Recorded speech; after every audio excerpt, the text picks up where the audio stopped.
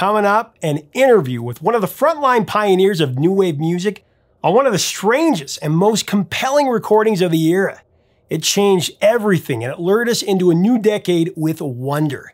Stories coming up next on Professor of Rock. Hey music junkies, Professor of Rock, always here to celebrate the greatest artists and the greatest songs of all time.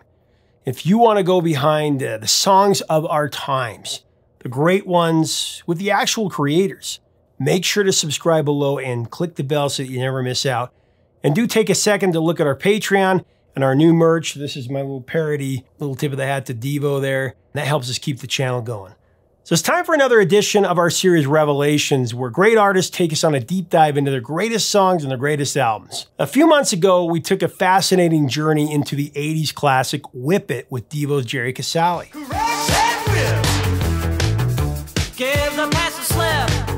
Jerry is such an interesting and entertaining artist, really brilliant guy who helped to pioneer the new wave sound. Well, today we have a special video behind the exhilarating performance that leveled American audiences when Devo played Saturday Night Live.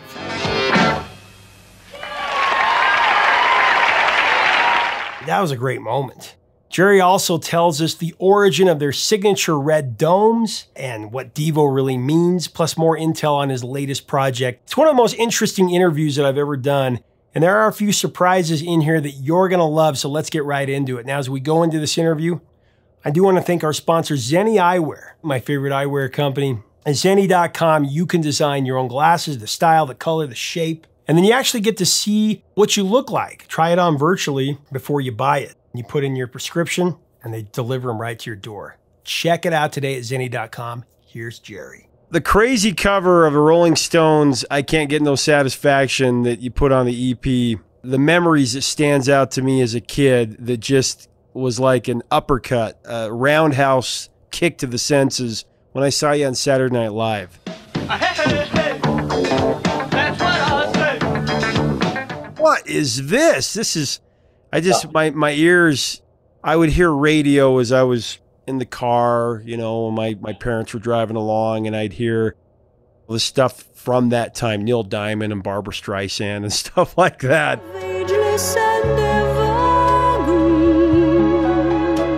And this was so foreign to me, and it was like sci-fi meets pop music. Yeah, well, that's a good explanation. That's what we were. And luckily, at that point in time, you know, we had gestated in Akron in garages and basements and honed our act. And by the time we had played in the summer of '77 over and over and over in San Francisco and in LA, in the surrounding areas and all the clubs,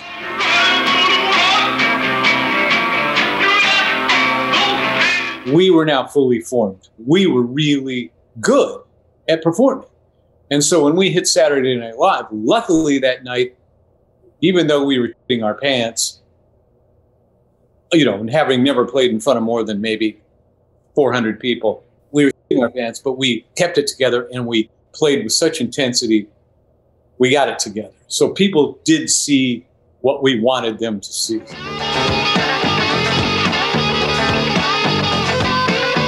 But it was so scary because Lorne Michaels came over in the dark, you know, with his assistant during the commercial break where everybody has to be set up. And we had rehearsed for the previous 2 days over and over. You pretend you're alive and you do your act 3 times a day so that because they're honing the show down. Live from New York, it's Saturday night! They're throwing out skits. They're rearranging what comes where. So he comes over in the dark. He goes, all right, you guys. And he's got a flashlight from his assistant on his face, so we can only see Lorne Michaels. So it's like a silly horror movie. He goes, you're going to hear Don Pardo's voice in about 10 seconds. With musical guest, Devo! When you hear him say, Devo, you just start playing. I don't care if no lights go on. I don't care if your amps don't work. You just go, because there's 15 million people about to see this, and don't screw up. And then the light goes out and they walk away. Yeah. And then you hear Don Pardo, and then you're like, oh.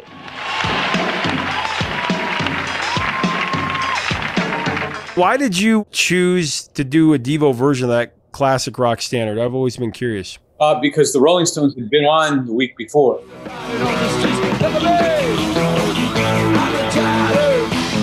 So we thought, what's going to show everybody what Devo means? First, we have the name check song, Jocko Homo.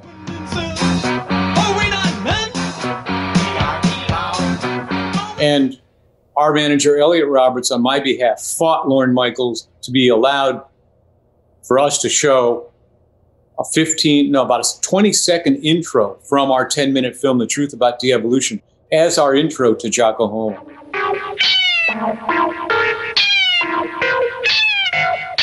No one had ever been allowed to do that. They only showed their own film clips that they made. The same guy that made Mr. Bill. They only showed his stuff.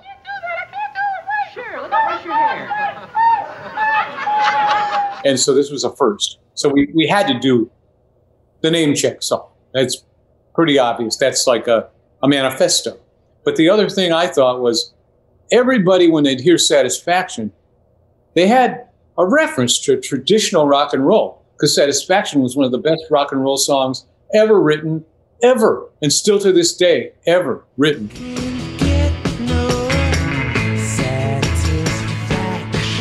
So it was like, well, once you hear Devo's version, it answers all your question about what's Devo, like our approach to music.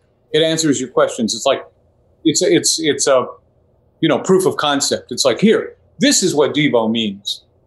You know the song, you know Satisfaction, now listen to Devo.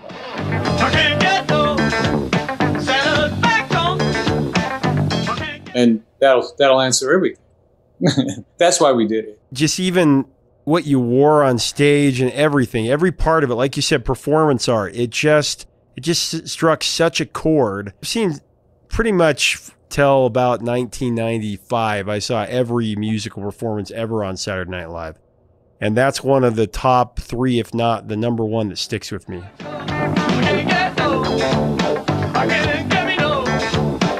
Not only because of the song, but because of the way you looked. Right, and that's, again, what Devo was all about, this multimedia concept. Everything proceeded from ideas and from discussions.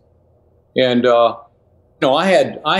probably personally, like as the field marshal for Devo, I had this obsession with how we would interact with the audience and how we would look.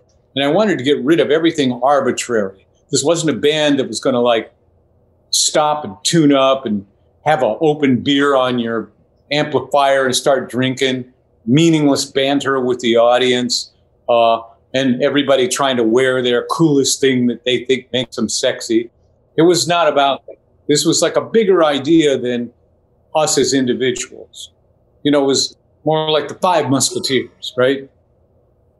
And I thought, well, personalities, of course, are going to emerge, just like they did with the Beatles. But that's not going to be the point of it. The point of it is showing something that's a bigger idea. And that's what's sexy and exciting about it. So the choreography was on purpose.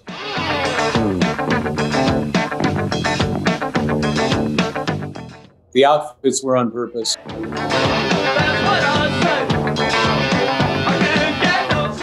Everything was tested and thought out. But that's what got us excited. I mean, that's why we liked doing what we were doing and having fun. Well, around the time the band was putting out third studio album, Freedom of Choice,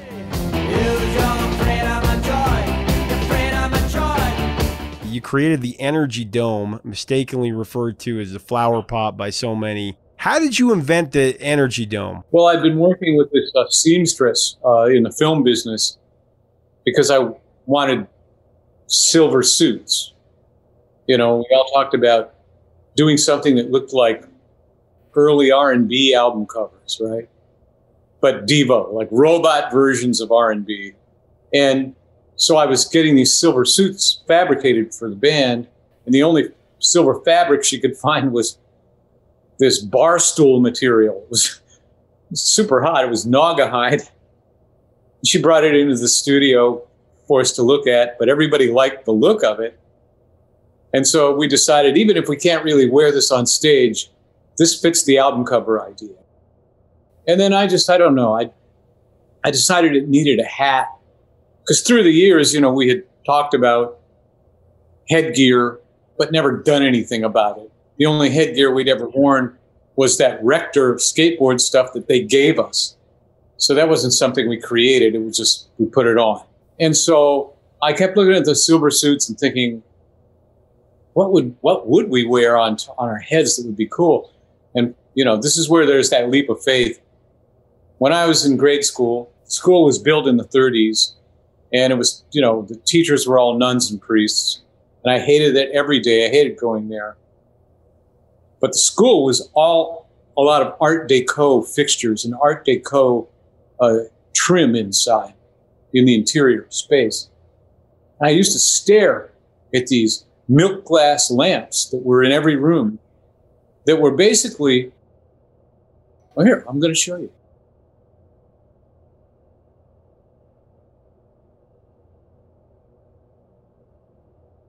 Wow. This is a fixture. It hung from the ceiling. Notice there's 1, 2, 3, 4, 5 tiers. It hung from the ceiling like this, with a light bulb inside it, 3 chains hanging. I used to love looking at this. And this is a classic Art Deco shape. It permeates a lot of design in the 30s. And so something came into my head about that, because I never forgot this. And I thought, well, what if it's this way? And what if it's red? And what if it's only 4 tiers, because that's the proportion that would fit a human head? And this became the red hat, vacuum form plastic. And my good friend who had moved out from Ohio 4 years before us had started Modern Props, science fiction and modernist prop house, making props for all the big films. And he had a vacuum form plastic guy and with a vacuum form machine. So they made these for us. The guy that made them, Brett Scribner, he informed me that I was going to have to slant the sides or it would never pull off the mold. So that's why the Devo red hat has slightly beveled sides. He let me pick the bevel. That's how that happened.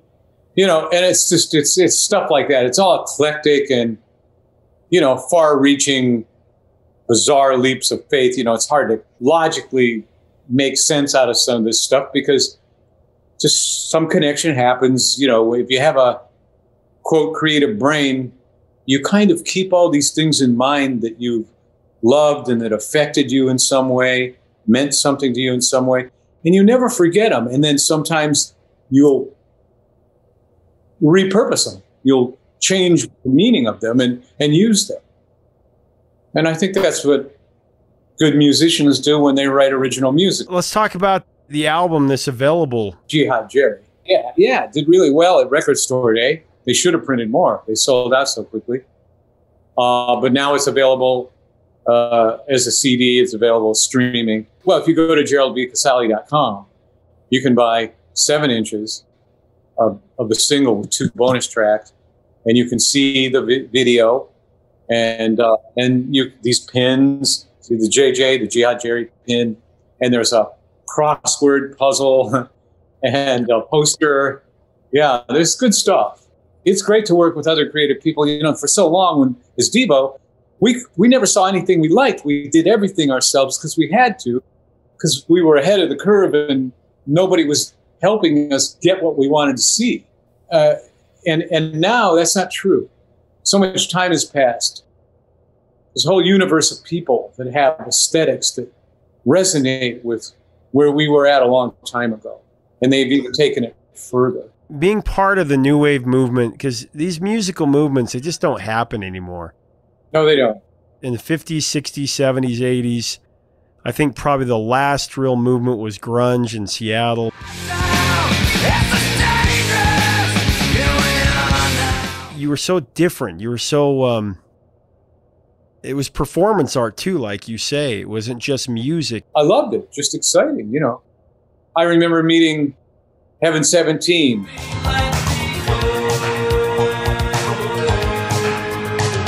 And the Human League.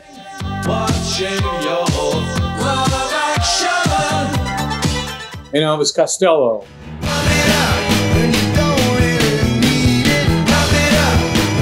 and David Byrne and the Talking Heads.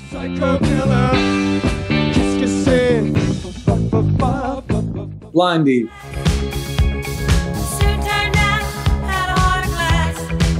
I remember going to see Suicide early on.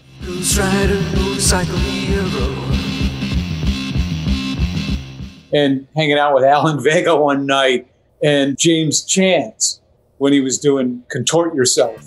Contort yourself! Contort yourself! It was just incredible because there was so much originality, so much diversity, so much energy, and there was a music community hanging out, talking to each other. You felt like you knew these people all your life. There was something happening. There was a scene, and it was culturally, it gelled. And it's still when music hadn't been devalued. If you bought somebody's LP, because there still were LPs, although CDs were starting to take over. The point was, there was a song sequence on there that the artist had carefully thought out.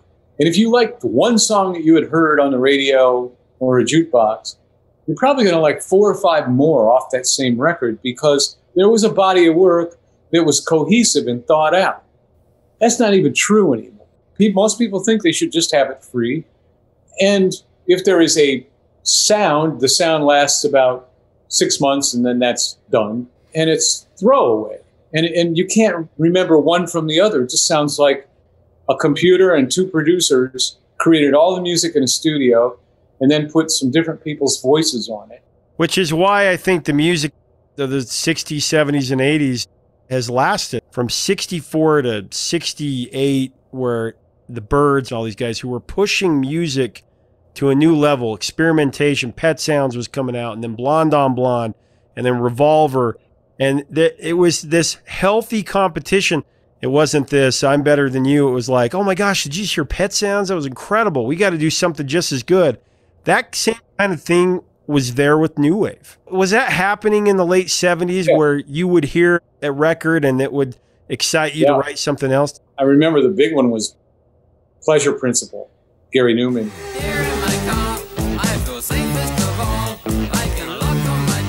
And then I met him at the Santa Monica Civic in 1979 and saw his live show. And I was humbled.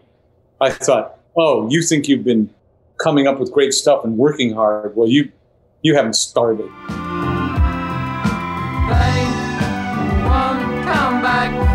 And then, I talked to him backstage and I was just so impressed. And that did it. I don't think Freedom of Choice and the way that tour looked would have happened without me meeting him and trying to up our game, because he definitely did that. And it's so sad that that's just so gone, because commercialism, marketing, and all that has taken over. The end all be all. It's everything.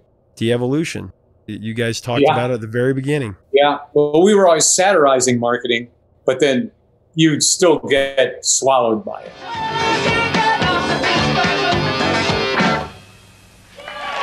Leave us a comment about Jerry Casale, Devo, and their music. What do you remember about that first Saturday Night Live performance? It blew me away.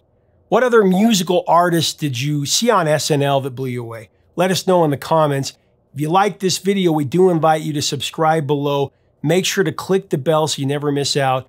And make sure to check us out on Patreon as well as our new merch. Help us keep the music alive. So important. Till next time, 3 chords and the truth.